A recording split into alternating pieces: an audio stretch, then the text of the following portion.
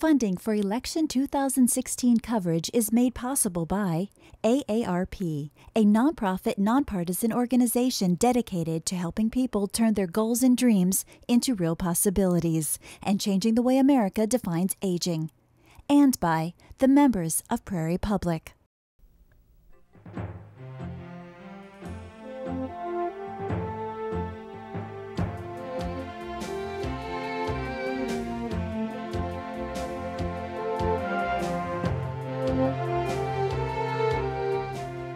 Welcome to Prairie Public and our co-sponsor AARP of North Dakota's coverage of Election 2016. I'm Matt O'Lean. This is the debate between the candidates for the Republican governorship that will be determined in the June 14th primary. Our guests today are North Dakota Attorney General Wayne Stenehjem and Fargo businessman Doug Burgum.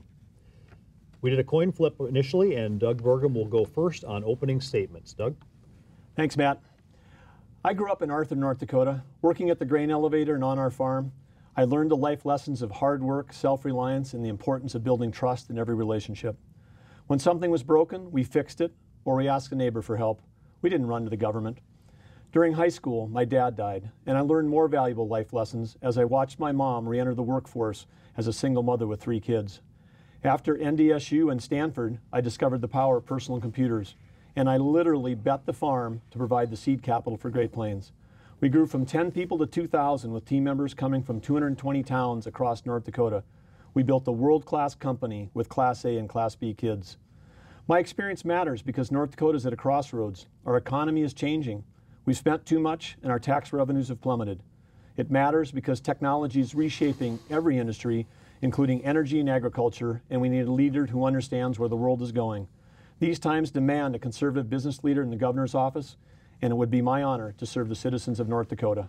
Okay, Wayne Stenehjem, 1-minute opening statement. Go ahead. Thank you. First, I'd like to thank Prairie Public for sponsoring this debate and the AARP for sponsoring it as well. Doug, welcome. I'm running for governor because I believe in North Dakota.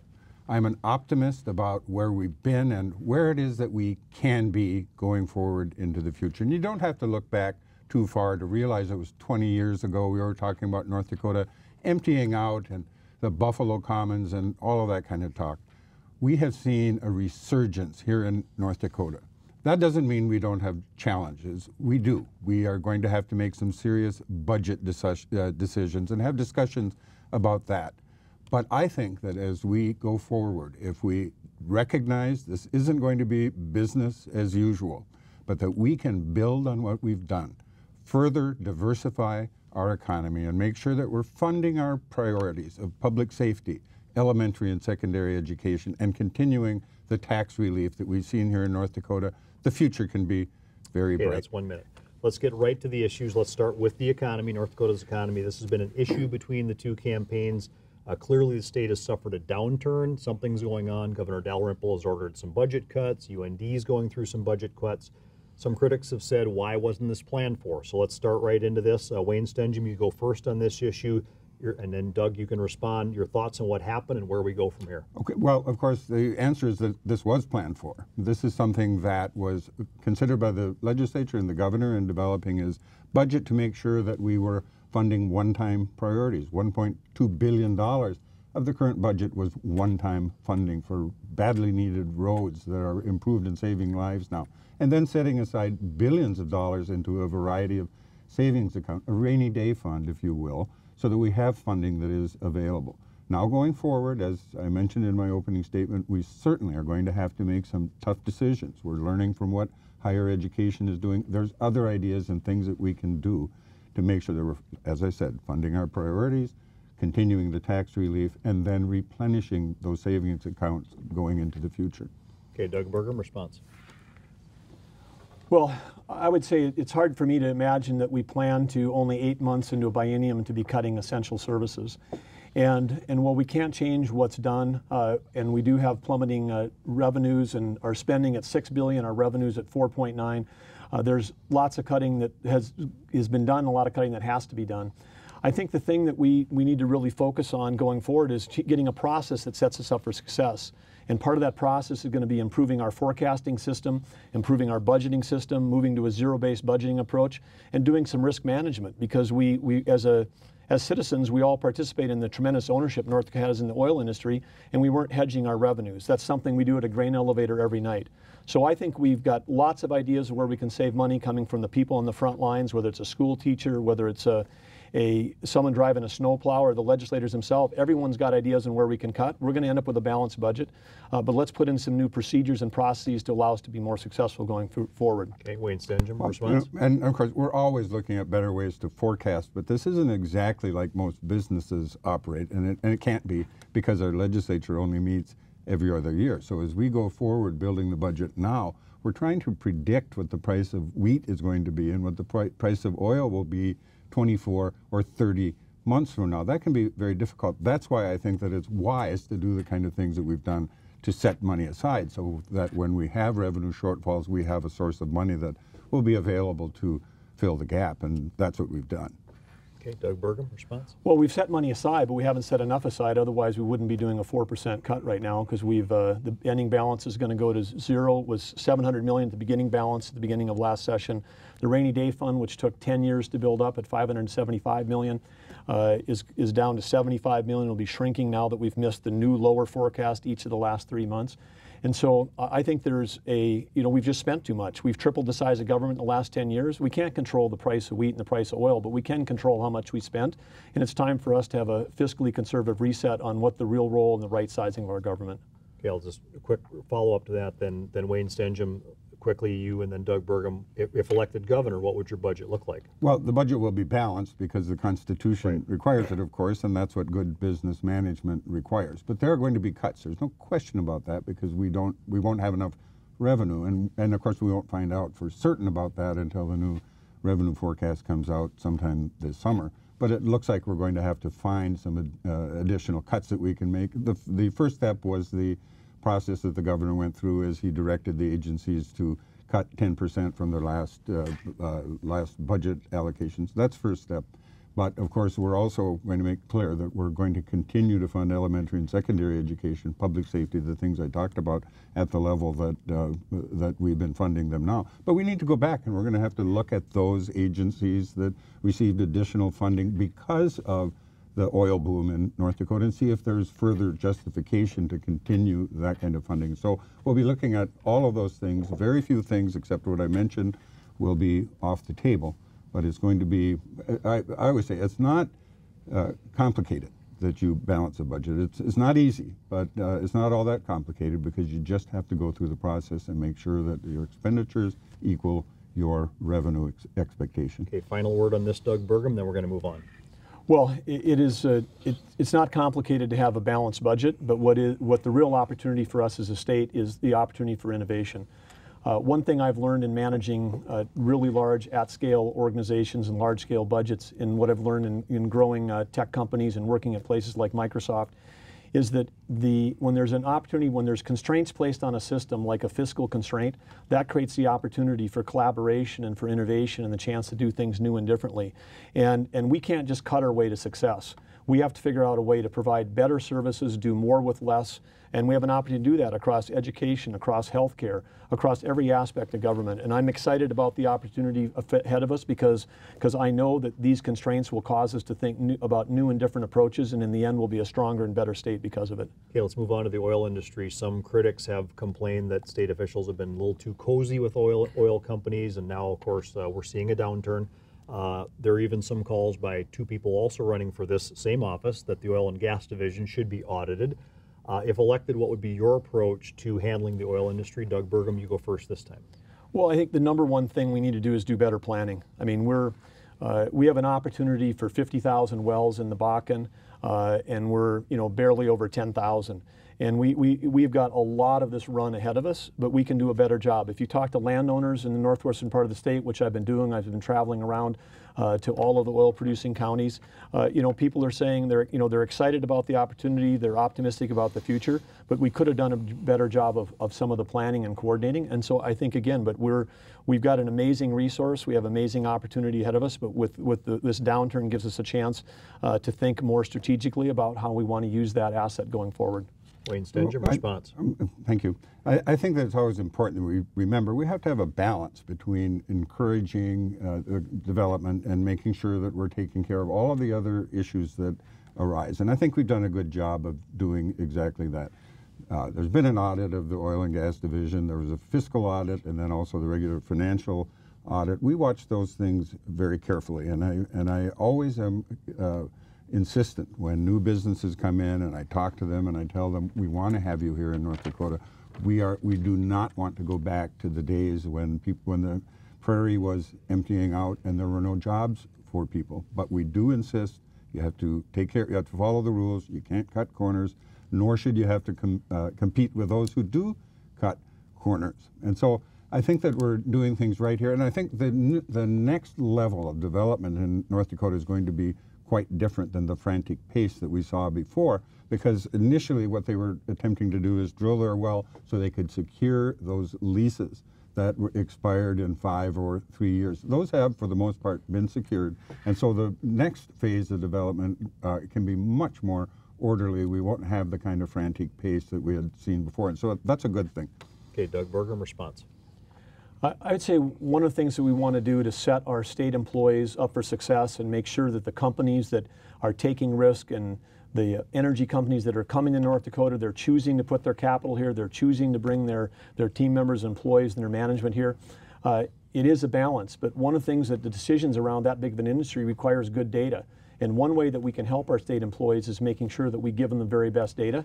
And there are a myriad new approaches for automatically collecting data, whether it's oil production itself or managing pipeline spills, whether it's using the new technology of having drones to be able to fly over pipelines and look for spills. We have all kinds of ways to automate that system, and we can actually have better results at lower costs with the use of technology, and it'll be better for the companies that are coming to North Dakota, and it'll allow our state employees to do a great job in managing that important industry. Okay, last word, Wayne Stenehjem, then we'll move on to another issue. Okay, thank you. And we've already we're marching down that very road, and for the reasons that you mentioned. All of the big companies now are having electronic gauges on their machinery so that we can make sure that we're doing those same kinds of things. And there are a number of pipeline companies that are coming in, and they are not just doing the inspections by helicopter and airplanes, but the drones are coming, and they can do it because of the kind of technology that they can carry with them that is really remarkable, that can determine if there's any kind of leakage, any kind of problems all along the way. There's a marvelous world ahead of us for the kind of technology that we can employ to do all of those kinds of things. Okay, I want to move on to the Affordable Care Act, which has been an issue in this campaign. This question comes from our co-sponsors, AARP of North Dakota. Mr. Burgum, you've criticized Mr. Stenehjem for essentially adopting the law. I want to ask you both a chance to respond to this and also ask whoever is elected governor, will it be your recommendation to continue funding Medicaid expansion in 2017 or not? Wayne Stenehjem, you go first this time. Thank you. I was never a supporter of Obamacare, of the Affordable Care Act. In fact, the day that was signed into law by the president, I, along with a number of my Attorney General colleagues, immediately filed a lawsuit. We went all the way to the Supreme Court, and I sat in the U.S. Supreme Court for 3 days and listened to the arguments on all of those cases. It was unprecedented to have a 3-day trial on any kind of a case. Now, of course, that law was upheld by the U.S. Supreme Court, much to our disappointment, and it's the law of the land. And so I think that, like many other things, when the Supreme Court speaks, that's what the law is until it's overturned through Congress or in other ways. As far as the Medicaid expansion, I think that it is important that we continue that Medicaid expansion that was enacted last session. I've spoken to the governor about the importance of including it in his next budget. I think that he will, and I think that it's important that we do that. Okay, Doug Burgum, response. Well, since Wayne's reelection 2 years ago, Wayne signed on to support a Supreme Court case called King versus Burwell, which defended Obamacare in front of the Supreme Court, and that was the point that we were making. We thought it was important for voters to understand that while he was opposed to it in the past, he was defending it in the present. And that was the single point that we're making. But in terms of the Obamacare as a piece of legislation, it's horrible for North Dakota. It's horrible for rural health care. I've seen its effect. I know what it does. It kills jobs. It raises cost. It doesn't make care either more affordable or make care better. It's really about insurance. And there's aspects of the Obamacare that are important in terms of like protecting people with pre-existing liability or pre-existing conditions. But I believe that we can create with approaches, if we free ourselves from a federal program of 12,000 pages of regulation, we can create a system here that will work better for our citizens and better for our geography and better for our people. Wayne Stenehjem, response. Okay, thank you. You know, I read the brief. I don't know if you ever read our brief that we filed in King versus Burwell, but I was not standing up to support Obamacare, but I was standing up to support the tax-paying citizens, most of them low income, who, once Obamacare was upheld by the U.S. Supreme Court, were required by law to buy health insurance, and they bought it on the promise that there would be a tax credit for them to help augment the price of the premium they paid for the health insurance that they bought. I think that it would have been a terrible disservice to 16,000 North Dakotans to use them as a pawn in a very dangerous chess game that would say, you bought that insurance, you paid hundreds, maybe thousands of dollars for that insurance, but now we're going to yank the rug out from under you and take those credits away. That's the wrong thing to do for the citizens of North Dakota. And even though you should also be aware that since the King versus Burwell, I also signed on to two other challenges to Obamacare. The Hobby Lobby case is one example, and there was another one as well. But I don't think that it was the right thing for the honest, law-abiding, tax-paying citizens of North Dakota who bought that insurance with a promise to yank it away from them. It's the wrong thing. And I think, too, Doug, that the original, authentic Doug Burgum would have told me, you sign on to that, Wayne, because it's the right thing. Okay, final word on this, Doug Burgum, then we'll move on. Well, Wayne, I've heard your defense of why you defended Obamacare in the 2% of North Dakotans, the 16,000, and it gets my reaction to that. The authentic Doug Burgum is knowing how bad this is for the economy, knowing how a $3.2 trillion healthcare economy in the U.S. cannot be regulated centrally, that I feel that there was ways that we could have managed those 2% of North Dakotans differently through legislative action, others to support them. This wasn't the only way to help them get the economic value of that tax credit at a federal level. But what I really am more concerned is that if that logic applies, then we as Republicans, or you applying that logic, would be supporting every large-scale tax and spend redistribution scheme that helped 2% of North Dakotans, because we know socialism doesn't work and socialized medicine doesn't work. And it's like I said, not good for North Dakotans, not good for America. Okay, let's move on to our next issue. Now, this is another issue that Mr. Stenehjem, you've challenged Mr. Burgum on, and that is angel fund investing. With your career in business, Doug, what is this exactly? And I'm going to let both of you talk about this and respond to criticism. Doug Burgum, you go first this time. Well, the first thing I would just say is I stand by my record of investing in North Dakota. I have a lifetime investing in North Dakota. I'm quite sure I've done as much or more investing in job creation in North Dakota in my lifetime than anybody who's ever run for this office. And so I stand by that wholeheartedly. And the second thing is, which I think it ought to send a chill up the spine of any law-abiding citizen in North Dakota, to know that we have a candidate for governor who's willing to use political theater to try to advance a political agenda around a program which was passed by Republicans, supported by Republicans, expanded by Republicans, and that every single person who's using the angel tax credit in North Dakota is doing it in a way as it was intended and following the law. Whether it was reporting or investing, everybody's following the law. And so if the legislature wants to change this rule, they can do it. But they shouldn't be singling out investors and making comments about their law-abiding activity as a way to gain a political advantage. Okay, Wayne Stenehjem, response. Well, I think that the original intent of the Angel Fund was to encourage people to take this tax credit so they could make investments. And I believe the legislature intended, and certainly will indicate that they do intend, that those funds be used for investments in businesses here in North Dakota. And so the question is going to be asked, what have you done with the tax credits that you got to employ people and create businesses here in North Dakota? Not the 13 of the 17 that you got credits for that were for businesses outside of the state of North Dakota. And I really find it a little disingenuous that you want to defend so critically and zealously your tax credit when just on the last question you wanted to take away the tax credit from the citizens who bought insurance, and those are the poor people of North Dakota. Doug Burgum, response. Well, maybe this is an example of where, you know, paying a lifetime in politics versus lifetime in business really becomes a clear differential point, because the state legislature has a program called the Seed Capital Tax Program, which is explicitly designed for people that want to invest in North Dakota. The Angel Tax Credit Program, created by the legislature and followed legally by everybody that approved it, was about attracting capital to North Dakota.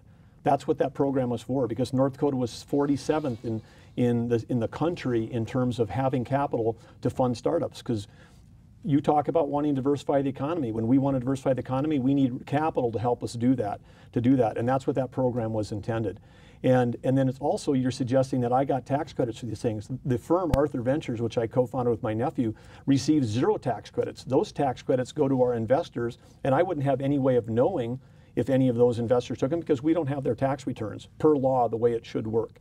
So the claims that have made have been false, and the statements again have been chilling, because again, are we against people investing capital in our state? Is that the point that you're trying to make? Okay, final word, Wayne Stenehjem. And no, I want to make it clear that I support the Angel Fund, but I think the question is going to come up, and the interim committee that was established in 2015 by the legislature wants answers to the question, what are the citizens of North Dakota getting out of that? That's the simple question that people really want to know. What are we getting for it? And they will then make a decision of whether it's worth it or not. And I certainly don't want to be critical for and accuse anyone of not following the law. I clearly understand that that's not an issue, and I hope you understand that I've not said that. But I do want to know what the answer to the question of what are we getting out of this, because the question of continuing the Angel Fund will be coming up. It will be front and center next session, and I think that we need to have answers to those questions, because we don't have enough money to continue those kinds of expensive programs when there are other programs that simply are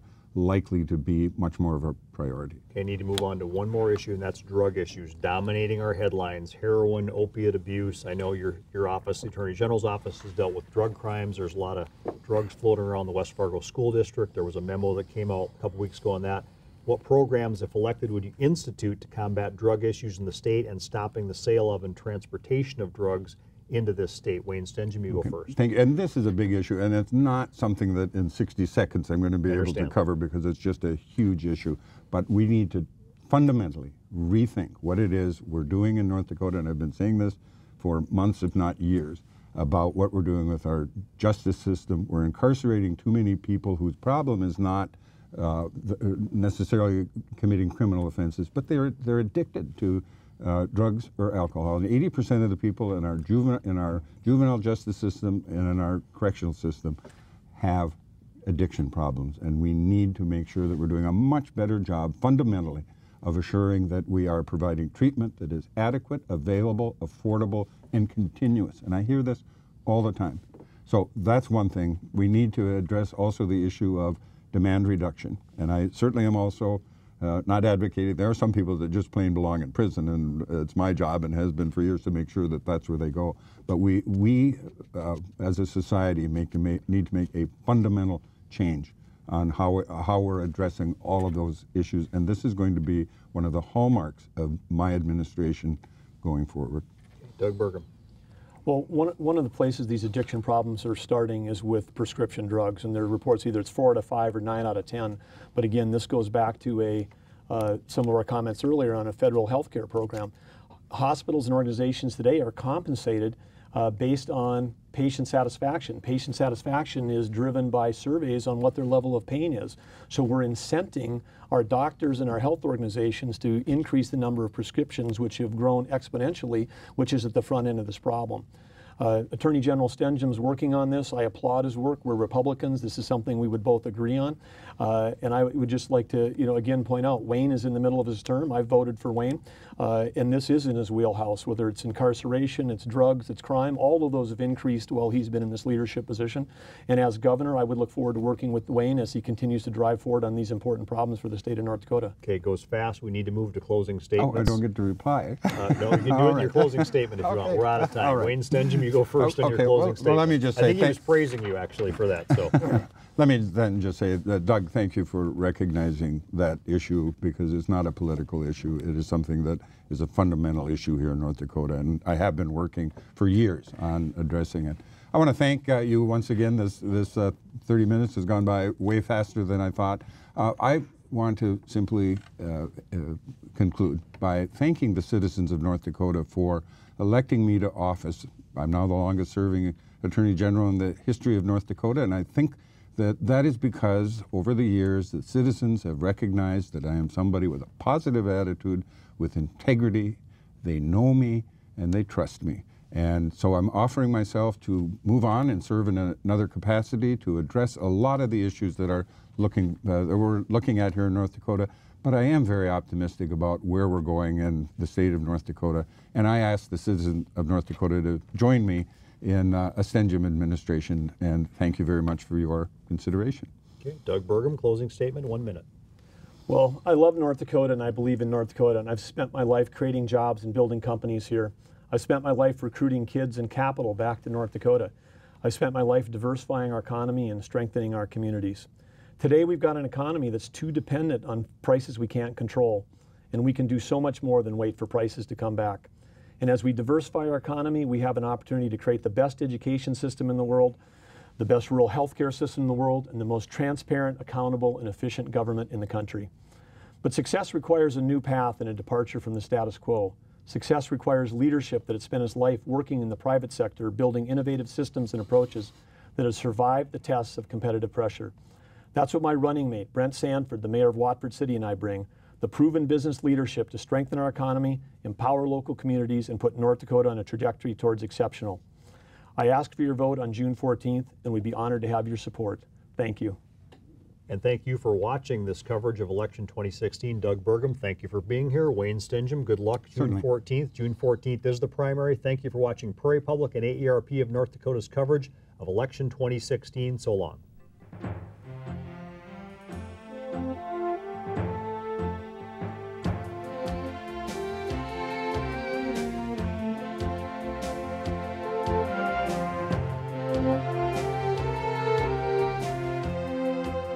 Funding for Election 2016 coverage is made possible by AARP, a nonprofit, nonpartisan organization dedicated to helping people turn their goals and dreams into real possibilities and changing the way America defines aging.